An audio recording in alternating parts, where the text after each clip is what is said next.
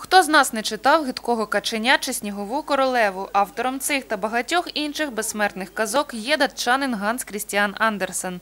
В день його народження весь світ відзначає Міжнародний день дитячої книги. Коростенські бібліотекарі з цієї нагоди зустрілись зі своїми маленькими читачами. Знайомились з чарівним світом дитячих творів, нагадували правила поводження з виданнями та принципами роботи бібліотек. Тих, хто вперше у читальні, посвячували у читачі.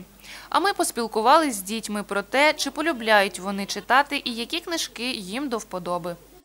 Я люблю читати різні вірші. Мій улюблений письменник Тарас Григорович Шевченко, Шарт, Перо та брати Грім. Леся Українка та Леся Українка. Тарас Шевченко, Леся Українка та Василь Сухомлинський. Шарт, Перо, брати Грім, Тарас Шевченко, Леся Українка.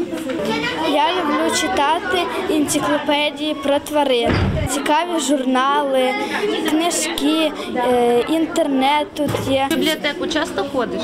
Ну так, іноді ходжу. А для чого ходиш? Які книжки береш? Енциклопедії там. Я часто ходжу до бібліотеки, майже кожного дня. Мене цікавить фантастика, жахи люблю читати, історії різні. Мій улюблений письменник Тарас Григорович Шевченко. Я люблю його вірш. Це «Думи мої». Напевно, мій улюблений письменник – це Чарльз Діккенс, і я обожнюю перечитувати його твір про різдвяну пісню в прозі.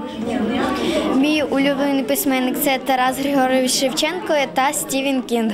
Мені дуже подобаються ужастики, фантастики, я люблю читати твори їхні.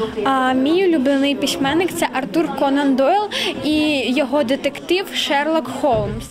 Колись нас називали нацією, яка найбільше в світі читає. Діти в Коростені, як бачимо, підтримують цю корисну звичку минулого покоління. Кольорові мультики та комп'ютерні ігри не замінили друковане слово. Попит підростаючого покоління на літературу бібліотека має чим задовільнити.